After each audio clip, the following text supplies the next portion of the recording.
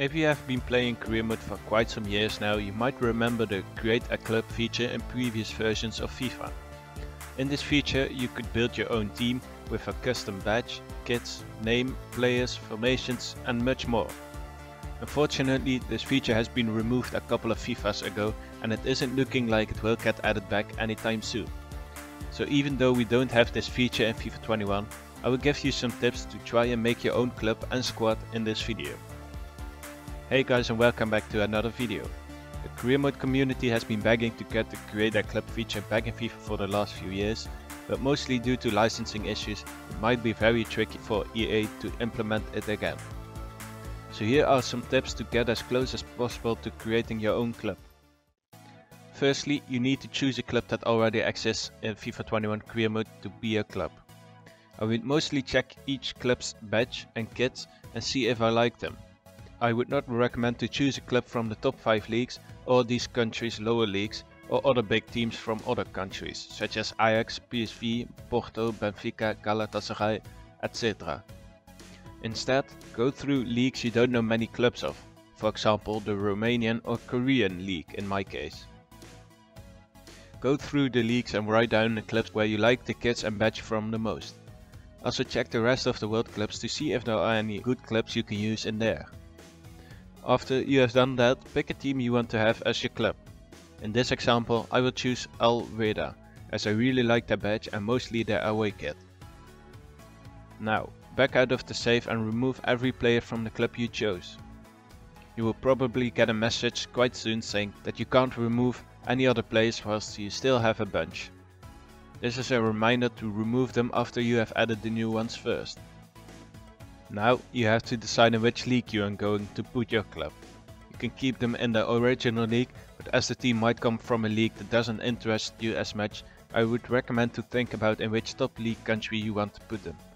If you decided which country, put your club in the lowest division of that country. So in my example I will put Alweda in the Segunda División, the second Spanish division. I would not recommend to think about putting your club in Italy, as there is no second Italian division in this FIFA. So place your club in either the third German division, second Spanish or French division, or fourth English division. Got a country in mind that you want to start in? Good, let's move to the next step, signing players. In the Create a Club feature you have the option to create your own players. You can still actually do this in FIFA 21, so if you want to use created players, create some and add them to your chosen club. Make sure you have at least 17 outfield players and 2 goalkeepers. If you think that takes a bit too much time, then I would add some real players to your squad. How do you decide who gets into your team? Well, that's mostly up to you, but I will give you some tips. Firstly, I would make sure that at least 60% of the squad consists of players who have the same nationality as your club will play in. So in my case 60% of the players have to be Spanish. I will then go on to SoFIFA to search for Spanish players who have a rating between 55 and 65. You are playing in the lower division, so the rating should be low. Because I want 20 players in total in my squad, 12 of them have to be Spanish and so between 55 and 65 rated.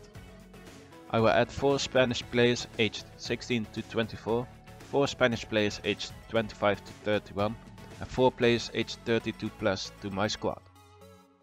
Put in these categories on SoFIFA. So for players aged 16 to 24 I will type in 16 as the minimum age and 24 as the maximum. I will add 55 as minimum rating and 65 as maximum rating. I will add 78 as the max potential, as it would be quite unrealistic and easy to get wonder kids in your team from the start. Now I see a bunch of Spanish youngsters listed. My preference is to have players who have a 2D picture, so I won't be picking any players who do not have one. I now need to pick 4 of the players from this list. Bear in mind there are multiple pages of players who fit into this category. So you can either use a random number generator that decides who you get in your team, or you can randomly select players yourself. With the latter, I would recommend to not check the stats of each player, as you shouldn't make a choice based on which player has more pace or better stats. Just randomly pick some players. Make sure you don't pick players who are in the starting 11 of their normal team though, as you might weaken your opponents, which would make the challenge easier. Write the names down of the players you want to have from each category, and as you can see, I now have 12 Spanish players written down in this Excel sheet, with 4 players coming from each age bracket.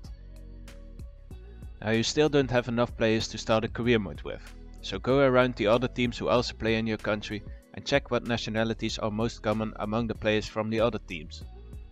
In Spain I see a lot of Portuguese, French and Argentinian players, so my last 8 players will be from those countries.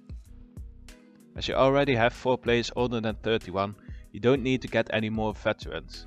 My suggestion would be to have 3 more players aged 25 to 31 and the other 5 players being aged 16 to 24.